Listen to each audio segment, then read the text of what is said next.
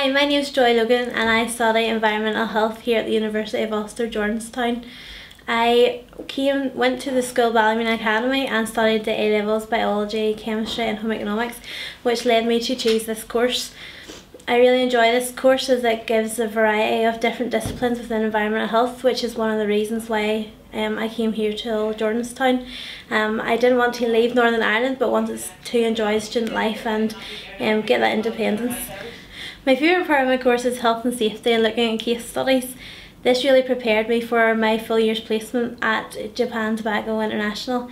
This allowed me to take the examples in class and apply them to a working situation.